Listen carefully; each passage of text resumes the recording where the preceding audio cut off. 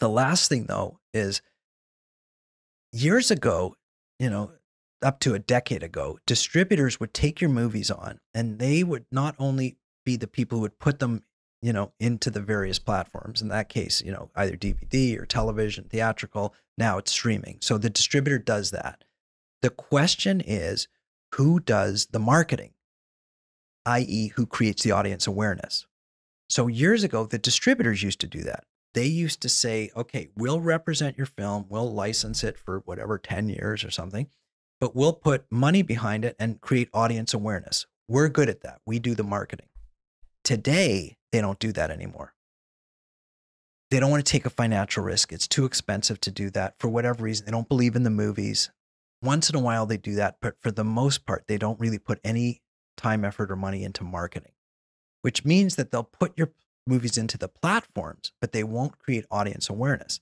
So you as the filmmaker, you still have to do that. You have to create your own audience awareness. So you have to go do your social media campaigns and your outreach campaigns to the coaches, like in Rudy, and do all that kind of stuff and send them to the platforms that the distributors put up. So now if you're like anybody else, you're going to say, wait a second, time out, Jeff, wait a second. You just said that if you give it to a distributor and they stick it on a AVOD platform, which using an aggregator, which I'm going to get charged for anyways, they're going to get 30% of the revenue that's coming back, but yet they're not going to do any of the marketing. I still have to do my own marketing. What the heck do I need them for? Like, why not, if I'm going to do all the heavy lifting, which is doing all the marketing, why do I need them to take 30%? Let me just use an aggregator or somebody else, stick it on the same platform, and I'll do all the audience awareness and do all the work. And I don't want to give them 30% of my revenue. Mm-hmm. Now we're getting into self-distribution. That's what self-distribution is. Somebody who says that, who says, hey, I want to cut that level out.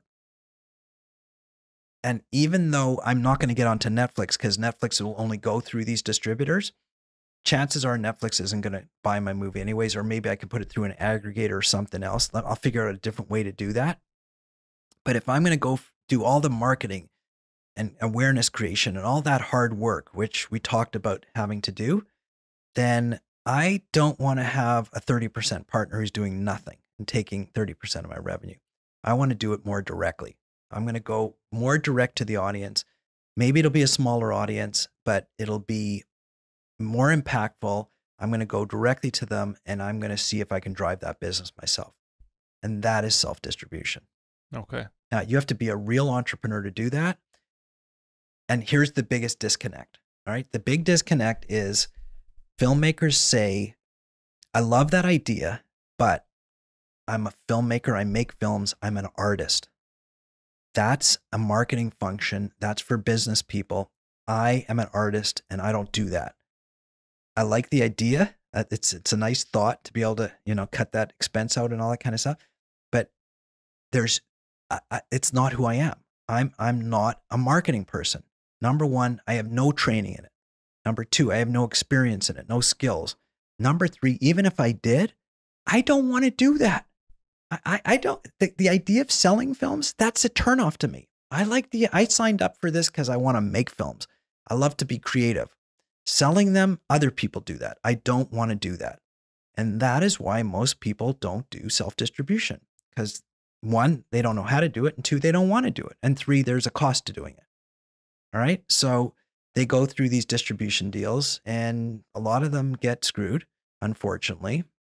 So kind of the nature of the indie film business. Now, I want to ask you one question after I just went through all that. Do you still want to make a movie?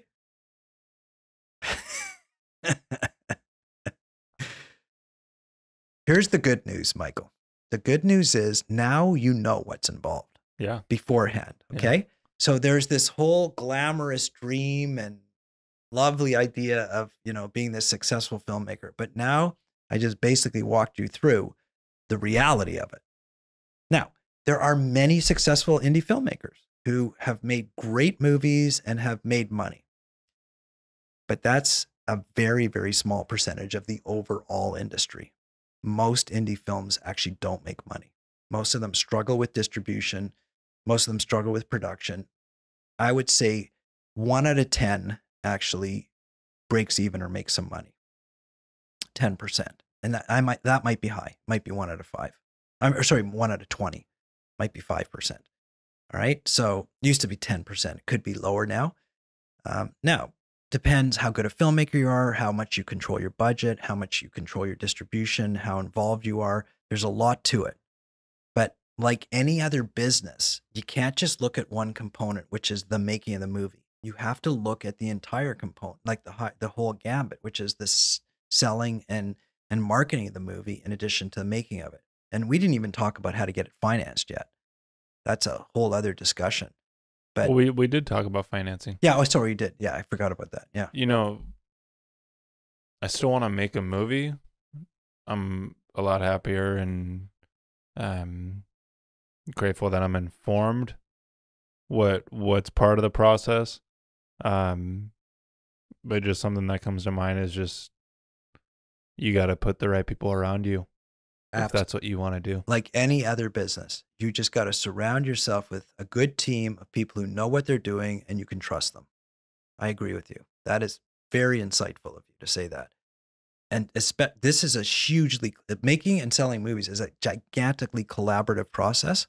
You need making it, you're going to have 60, 70 people potentially, even 20 or 30. That's a lot of collaboration goes there. So you have to gel with the people, have good chemistry, good collaboration, trust. And then selling, same thing. You'll have people who work with you on marketing and placing on the platforms. And so like any other business, you're right. You have to be with a good team, but you have to vet them and make sure you're with good people. Yeah, and you can't put too much on your plate. You can't try and take on too many jobs. Like you said, just self-distribution, for some people, they don't want to do that because it's just, honestly, too Jeff, daunting. It's too daunting. Yeah. Out of all the things that we spoke about and everything that goes into the process, it does seem like it would be a lot to do self-distribution. After you've been through all of this, to do self-distribution as well, it's a whole nother job in itself. That's why they have distributors. Not only is it a whole other job, but it's 10 times the amount of effort and skill as to making the movie. And filmmakers who watch this say, "Oh, what are you, crazy? Do you know what it takes to make a movie?" And I say, yes, I do know because I've made 7 of them. Do you know what it takes to sell a movie, to self-distribute? How many of you self-distributed, successfully? It's a gigantic task to self-distribute. And it takes years and years to do it properly. And so you're right. That's why going into this with your eyes open, now that you see the entire process of the business and not just the glamorous making of the movie, but seeing how to actually monetize it and profit from it. That's the reality. It's good that you like you said, now you are informed of what the whole process is. So now you got to choose. And if you do choose to go forward, which I can tell you, making a film and selling it, if it's successful, is one of the greatest things you can do. It's really a fun thing. But if you do choose to go forward, you got your eyes open and you know how to plan for it properly. You know how to prepare.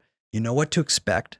You know what's waiting for you around the corner. And hopefully you can avoid making a lot of the rookie errors that you don't have to make just because, 1, we had this discussion, and hopefully 2, you surround yourself with good people, like you said, who have already been down this road and are going to help you not make those errors.